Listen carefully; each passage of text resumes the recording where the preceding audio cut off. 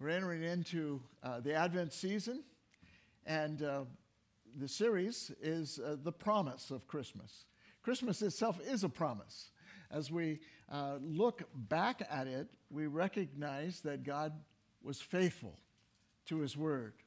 And we recognize when we look forward that God is still faithful to His Word. And that's what we want to look at. And this morning, Christ prophesied. It reminds us of the faithfulness of God. And we're going to look primarily at Luke chapter 1, verses 67 actually, through 79.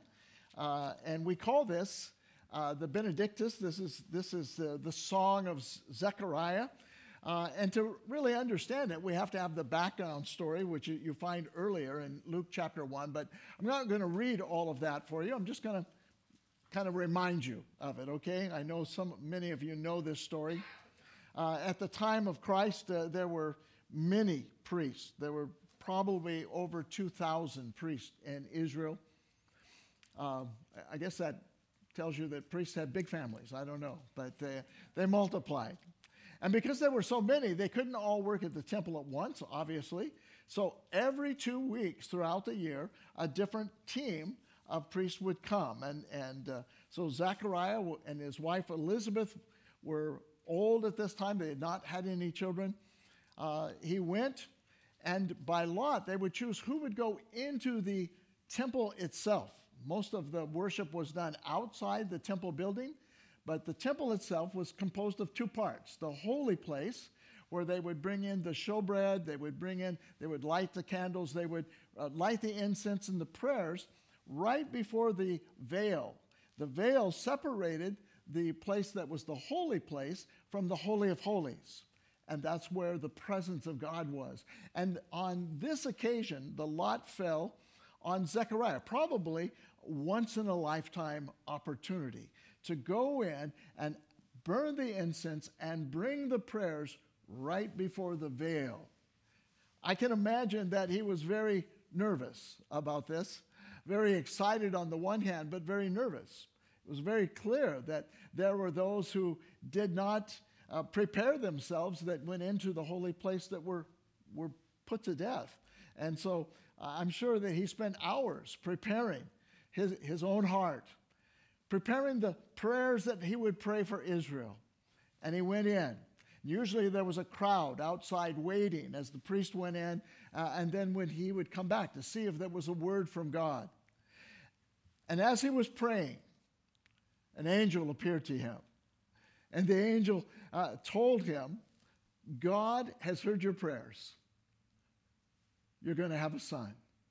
Now, I'm pretty sure that wasn't on his list. I don't think that was something he was praying for. It was past the time for he and his wife to have children. And yet God knows the inner desires of our heart. It's a wonderful truth that we get out of this.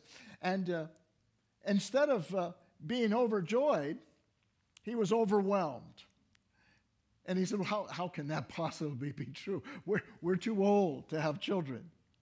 And the angel said, well, because you didn't believe, you will be silent until it is fulfilled. So for 9 months, a little over 9 months, he wasn't able to speak. When he came out of the temple, the people were waiting. He had spent a long time there, and they thought surely there would be a word from the Lord.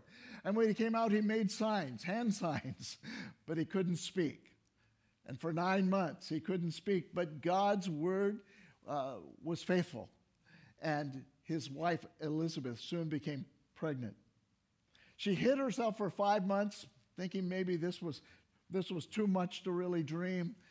But at the end of that time, as the baby was born, the whole area knew about it. Certainly the whole community turned up on the 8th day of his life so that they would see this miracle child that was born.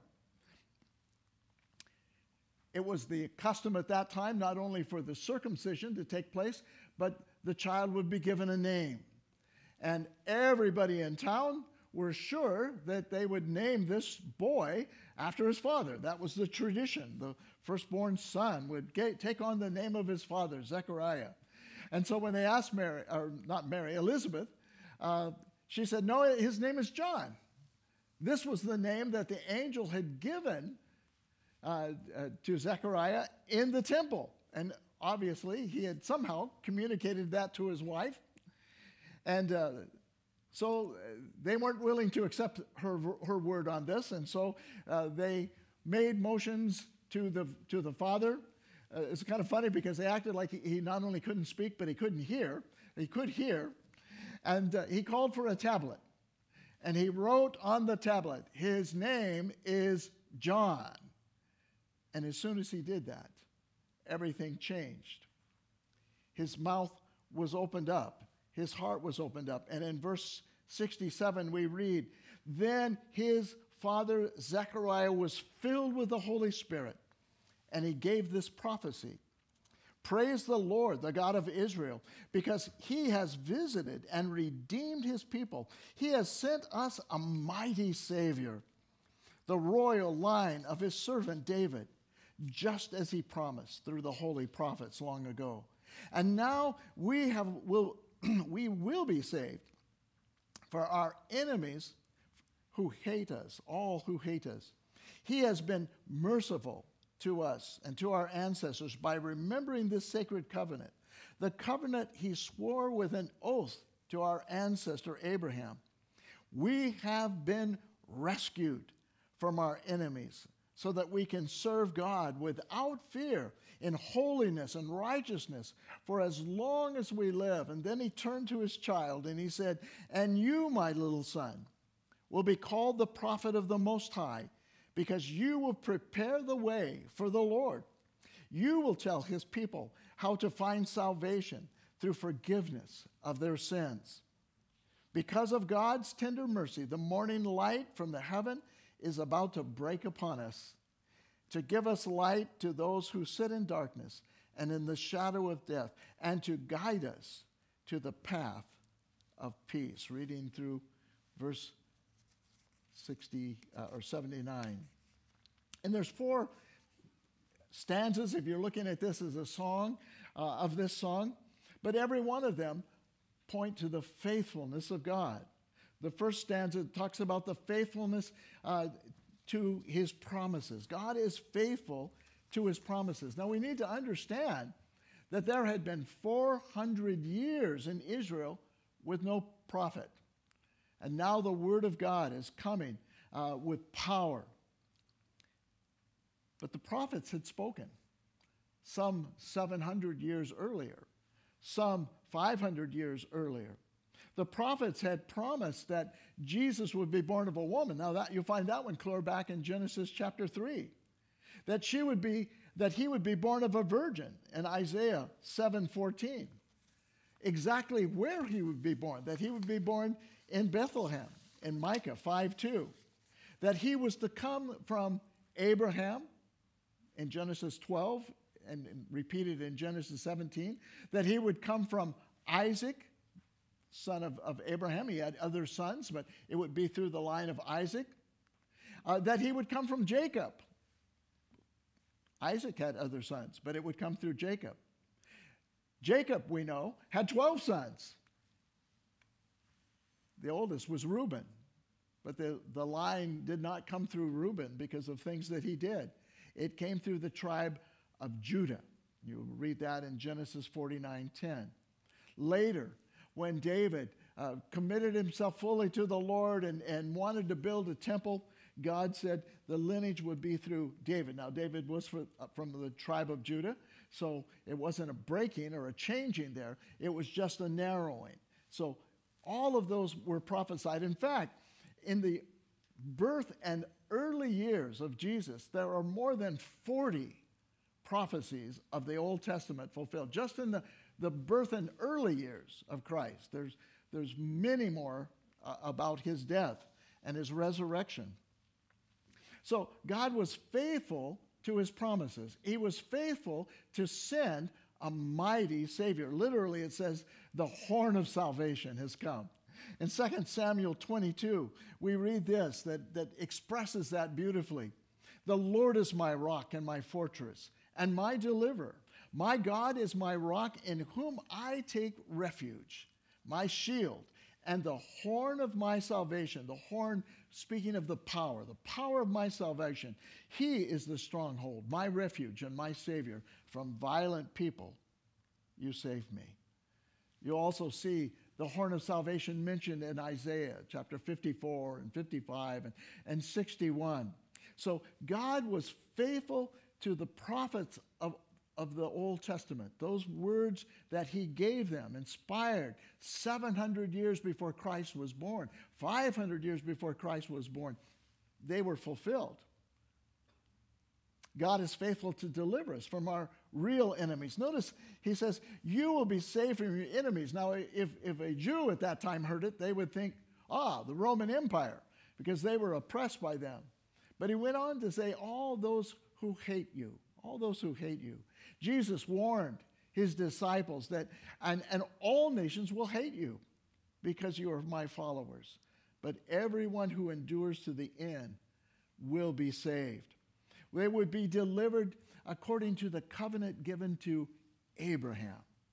Remember, when God called him, his name was Abram, not Abraham. God added to his name, added actually the name of God in the middle if you take it apart. And he gave him a covenant in Genesis 12. Again, he repeated it in Genesis 17. I will confirm my covenant with you and your descendants after you. From generation to generation, this is the everlasting covenant. I will always be your God and the God of your descendants after you. He was delivered to serve in holiness and righteousness. God doesn't work out this plan, and Jesus didn't die just so that we would be comfortable, just so that we would have a forgiveness, but that we could serve him. And to not just serve him, but to serve him in holiness and righteousness. In Hebrews chapter 9, we read these words, how much more then will the blood of Christ, who through the eternal Spirit offered himself unblemished to God, cleanse our consciences from every act that leads to death, so that we may serve the living God. We are cleansed not because of good works that we do, but because of the blood of Jesus Christ. Therefore, we can serve him in humility. We can serve him in obedience, and we can serve him in love. The third stanza of the song of Zechariah has to do with his son, his little son, he calls him. And it is, God is faithful to proclaim his salvation and forgiveness. Part of the promise of Christmas is this message will go out and will touch lives. He would be proclaimed, Jesus would be proclaimed as the Most High. He said, you will be the prophet known as the prophet of the Most High. We are able to give testimony about Jesus that he is the King. He is the Most High over all. It would be proclaimed that there is salvation in Christ alone. After the death and resurrection of Jesus Christ, when his early followers were brought in before the courts, they said, we can't stop talking about Jesus because there is salvation in no one else. God has given no other name under heaven by which we must be saved. And it was to proclaim the forgiveness of sin. He said, because you will proclaim that he has come, you will also proclaim the salvation that includes forgiveness of sins. In Luke 24:47, Jesus gave this appointment to his followers and to us. It was also written that this message will be proclaimed in the authority of his name to all nations, beginning in Jerusalem. There is forgiveness of sins for all who repent.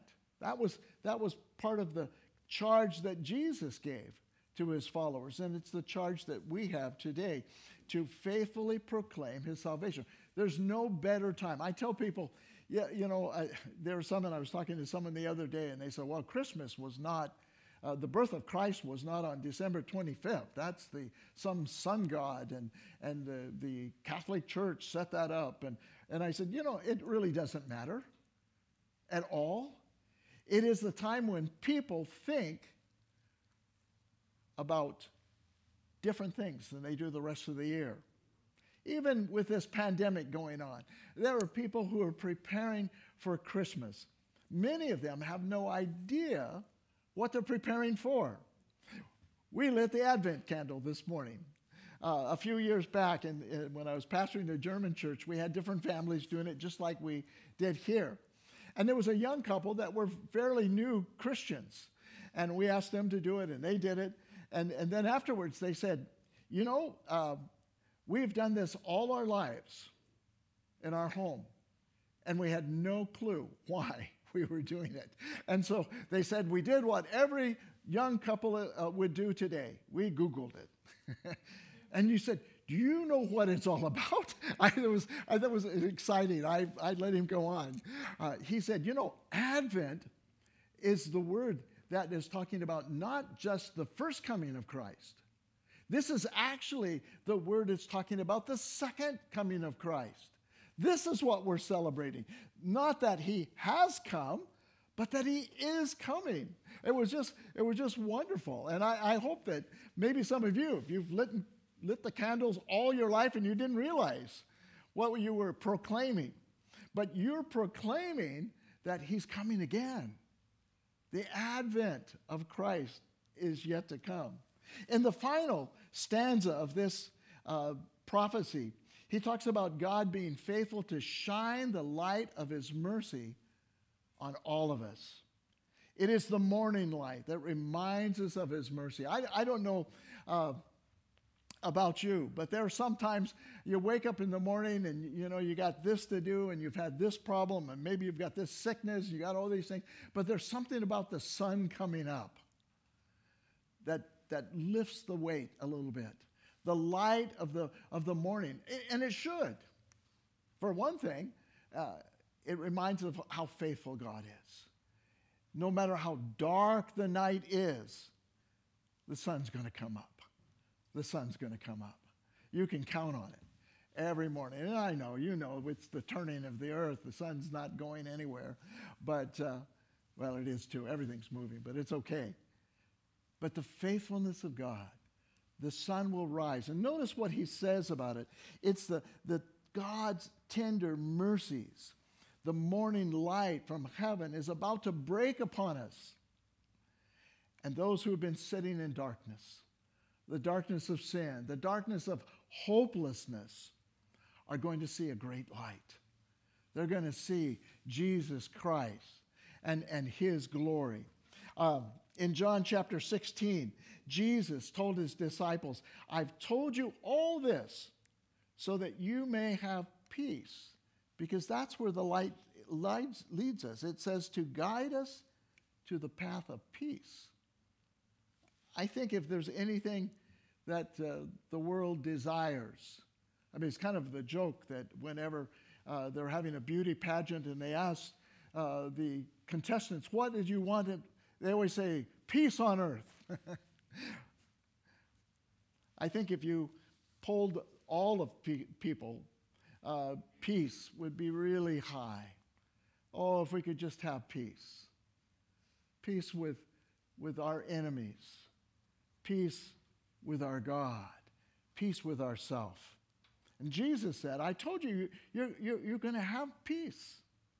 Here on earth, you may have many trials and sorrows, but take heart, because I've overcome the world. That's John 16:33.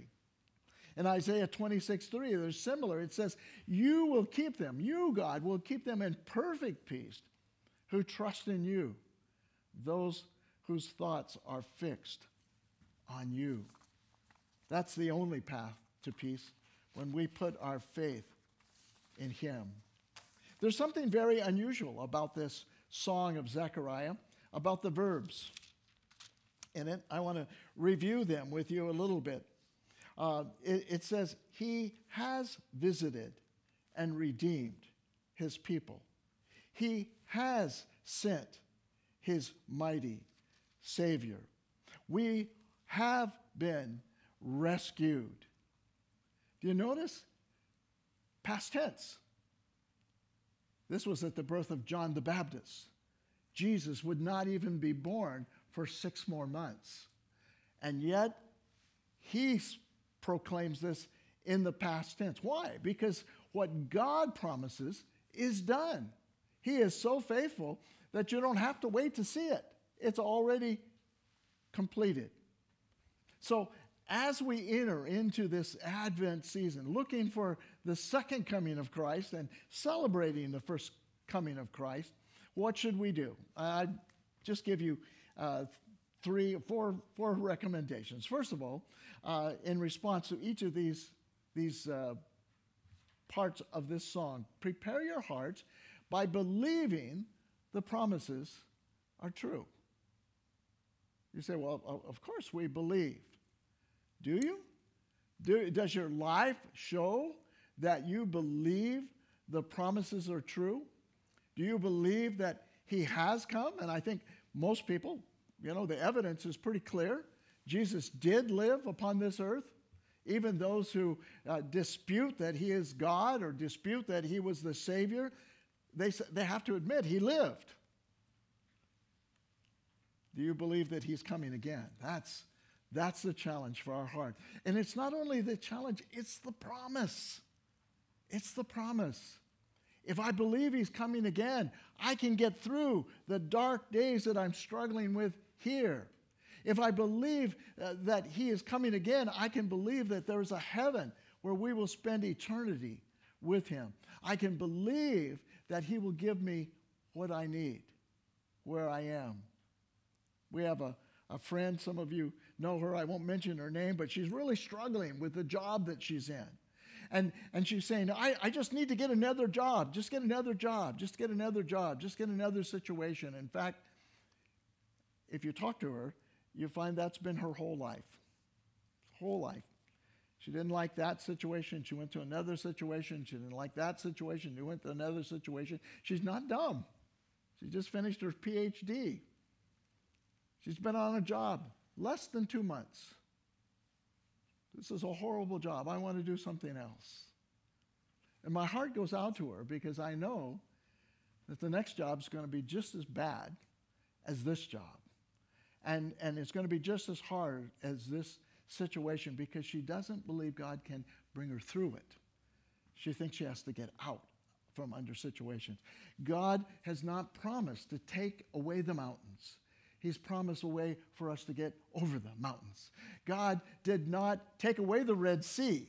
He parted the Red Sea so that they could go through on dry ground. God has not promised that you'll have no temptation.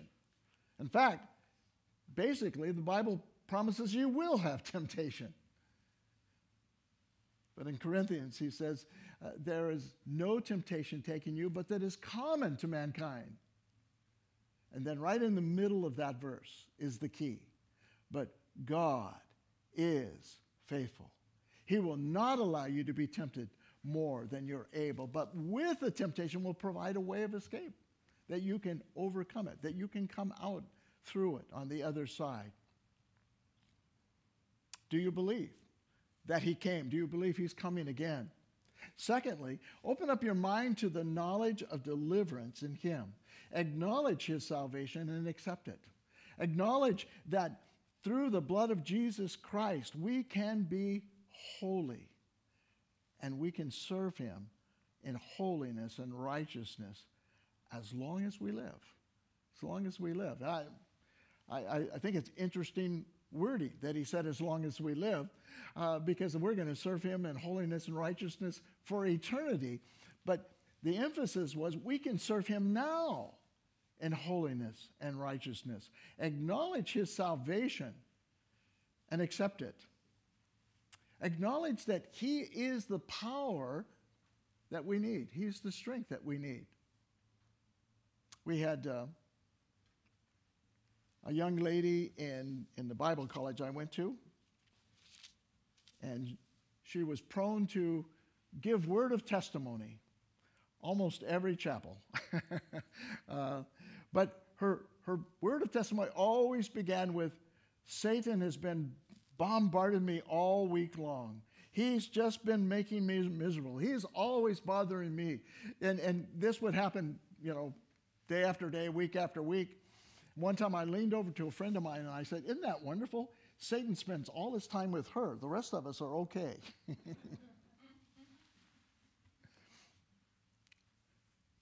Yes, there are battles. Yes, there is an enemy who tempts us and who tries to bring us down. But as we acknowledge the salvation and accept it, there's joy and there's peace. Number 3, confess your sins and ask for the promised forgiveness. Specifically, in the promise of Christmas is the promise of forgiveness. Forgiveness. We all need it, don't we? All have sinned and fall short of the glory of God. We need forgiveness for past sins. We need forgiveness for failures in our life today. We need forgiveness that reassures us that we belong to Him. Receive the forgiveness by faith. Jesus said, Jesus didn't say, John said in John chapter 1, that Jesus came to His own people and they rejected Him. They received Him not, but to as many as received Him, those that believed in His name, He gave the power to become children of God. The power, the authority. That word is the word that we get dynamite from, dunamis. He gave us the power to become the children of God. And number 4, allow God's cleansing light to guide your steps. You know, it is true that we live in an uncertain time. And our uncertainties are pretty mild compared to some uncertainties in this world. You know, we're uncertain whether we'll be able to travel. We have plans after Christmas to go to Prague, and our family, our daughter's coming up from Macedonia, and our son and his son, and our soon-to-be new grandson's wife, I guess. I don't know if there's a term for that. But they're all supposed to be there in Prague and in a couple days in Brno. We're not sure if that's going to happen. You know, we're not sure if the borders will be closed, if the flights will be shut down, if we're not able to go there. We're not sure about that. We live in a time of uncertainty, but we can be sure of one thing. God will give us the light that we need for tomorrow. For today. We don't have to know what the future holds. And as I mentioned that to you, you realize that our uncertainties are pretty mild. There's 14 missionaries in Haiti that are uncertain if they're going to live another day. There are Christians in Nigeria who have had their houses burnt down and their churches destroyed and their pastors put to death. And in many other countries as well. There are people who gather in secret in North Korea, knowing that if they're caught, they will be put in prison at least. Maybe something worse would happen to them. But we need to allow God's cleansing light to guide our steps. Walk in the light of salvation. We don't walk around like, oh, the wall is coming down and falling on our heads. We walk knowing that God will give us the strength that we need when we need it. I suggest that during the Advent season, you keep a journal of the faithfulness of God. Some of you say, keep journals all the time anyway. Just add a little line over there. God is faithful. I see His faithfulness here. I see His faithfulness there. Maybe you don't keep journals, and this would be a great time, just during the Advent time. Usually the problem with keeping journals is we start off with great vigor, and then we get sidetracked, and, you know, it lasts a week or so. So I'm only asking you to do it during Advent. Write down about the faithfulness of God. This passage alone, talks about His faithfulness to the promises that He made. He's faithful to His promises. He's faithful to deliver us from those who would destroy us, who would hate us. He is faithful to proclaim salvation to us. Isn't that amazing? I don't know about your whole background. I know my background, and you hear too much about it. But I think about how someone cared for me before I cared at all and prayed for me. And how a family took me in when I really probably was a pain around that family. I know for a while the husband of that family was out of work. And yet I was eating meals over at their house all the time. They never once said, "Ken, go home. We don't need you here." They never once said, "There's not quite enough." The faithfulness in God in salvation. And I know my story is mirrored in your stories. Someone prayed for you before you cared. Someone cared for you and reached out to you when maybe you were rejecting. I've loved hearing some of the testimonies. Ronaldo's over here. I remember him talking about not wanting to have anything to do with that. But he had a mother that cared, and he had others that cared. And eventually, God's grace got through to him. God is faithful to proclaim his salvation. He is faithful to shine his light of mercy on us. We are told that we can come boldly. I don't think Zechariah went boldly into that the holy place of the holy there. I think he went with trembling. But it says in Hebrews, we should come boldly before the throne of grace. Why? Because of the sacrifice of Jesus Christ. And there we'll find two things. We'll find mercy. We need that for the past. You need mercy for your past, don't you? I do. And you will find grace for your future. That's what we find at his throne. We are serving a faithful God. His promises are true. They will not fail us. When God speaks it, it's not in the future anymore. It's already done. It's already done. May God bless us. Father, I ask that you would open our eyes to the faithfulness that is all around us. Faithfulness in so many different ways. People praying for us, people encouraging us, people caring for us, people guiding us, people helping us. Faithfulness for your Holy Spirit that checks us when we're going the wrong way and directs us when we're going the right way. We're thankful that you're faithful to give the light that we need for the steps to come.